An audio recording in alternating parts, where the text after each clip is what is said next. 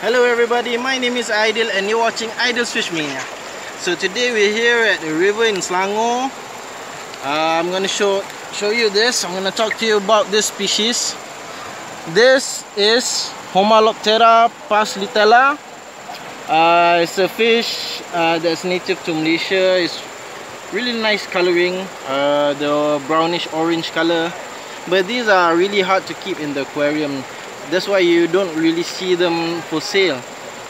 They don't eat pellets. They require really high dissolved oxygen content in the water. It's a really beautiful fish, but it's really hard to keep.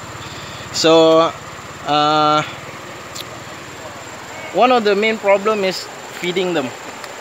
They usually stay at a fast flowing section of the river. So in the aquarium, if you want to keep them, you need to have a very fast flowing water current.